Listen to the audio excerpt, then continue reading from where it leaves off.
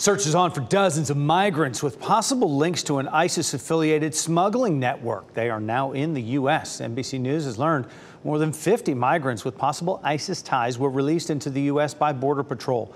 That's because border agents had no information suggesting the possible terror ties. Immigration agents say they were in a group of more than 400 migrants labeled as subjects of concern. Authorities say their ties to ISIS are not certain, but their arrests are being prioritized out of an abundance of caution.